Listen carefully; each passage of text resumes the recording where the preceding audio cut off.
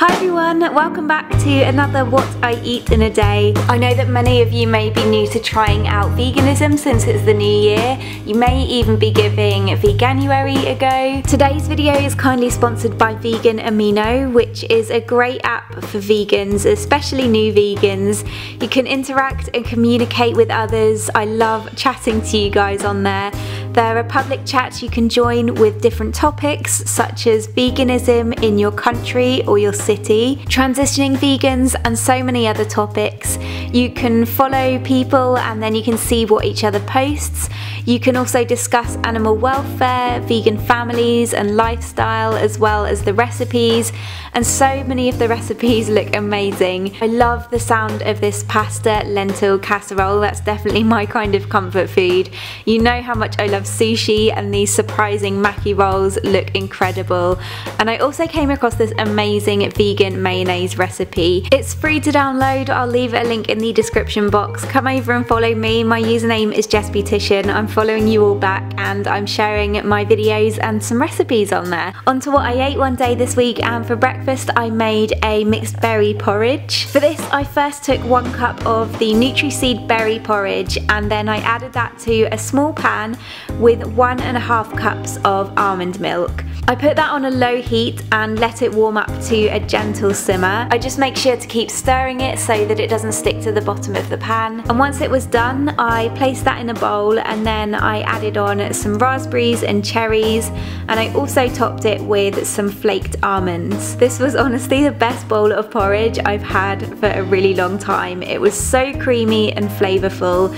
It has added white mulberries, dried cranberries, goji berries and acai berry in the porridge itself, as well as the raspberries and the cherries that I added on top. Really fruity, warming and filling. I only had a little something between breakfast and lunch, and that was a handful of olives. To make these zesty olives, I placed a handful of olives in a dish and then I grated over some lemon zest, some orange zest, and then I squeezed over the juice of half the lemon. These honestly taste so amazing and it brings so much flavour to the olives. If they're left to kind of marinate for a bit longer, they taste even better, and as I've said before, olives are just one of my favourite go-to snacks, but I love adding extras to them. For lunch I made some avocado pesto pasta. For this I first added 1 avocado into my food processor and blended that up with 2 cloves of garlic, the juice of 1 lemon, 3 tablespoons of nutritional yeast, 1 tablespoon of olive oil and some salt and black pepper until it was smooth. I then added in 1 large handful of fresh chopped basil leaves and I blended it again. I then took 1 cup of whole wheat pasta and I added that to a pan of boiling salt water, and then once it was cooked I just rinsed and drained it. I then added it back to the pan, added in the avocado pesto and gave it a really good mix together. I then placed that in a bowl. I topped it with some fresh shredded basil and a wedge of lemon which I just squeezed over the pasta. This avocado pesto is amazing for so many things. I love using it as a dip, as a kind of dressing on salads, as a spread, but it makes the most amazing creamy pasta sauce too. If you have any leftovers or if you want to make double, you can store it in the fridge for up to 3 days in an airtight container. Any longer than that and it tends to go a little bit brown. You can also add in some pine nuts too if you like, but I feel that it works perfectly fine without them. For an afternoon snack I had some rice cakes with sun-dried tomatoes and dill. I just took 2 rice cakes on a plate and then I topped both with some chopped sun-dried tomatoes, a little sprinkle of nutritional yeast and some fresh chopped dill. Then I finished by seasoning them with some black pepper. Again, rice cakes are just such a great snack. These ones are sesame seed rice cakes, which are perfect for both sweeter toppings like nut butters and banana slices, or savoury options like this one, and you can get so creative with what you add on top. There's so many things that work. For dinner I made a creamy coconut, butternut squash, chickpea and okra curry. For this I first added 1 teaspoon of coconut oil to a large pan on a low heat. I then added in 1 teaspoon of mustard seeds and I just let those heat up until they began to pop. I next added in 1 teaspoon of cumin, 1 teaspoon of ground coriander,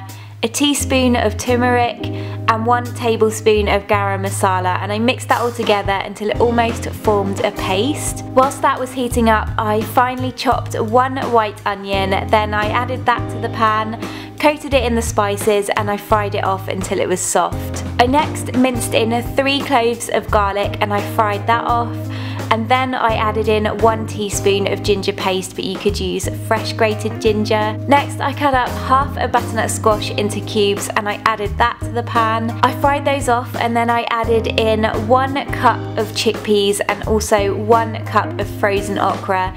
You could use fresh okra. After about 3 minutes I then added in 1 can of full fat coconut milk, and then I also added in 1 can of tinned chopped tomatoes. I gave that a good mix, I brought that up to a boil, and then I turned down the heat so that it was left to gently simmer, and I placed the lid on to cover it. In that time I cooked up some brown rice, which took around 20 to 25 minutes, so that's how long the curry had to simmer. Once the rice was cooked, I just drained it, served it up, and then I gave the curry 1 final stir, and then I served that up on top of the rice. I topped it with some fresh chopped parsley, that's all I had, but coriander would also work really well.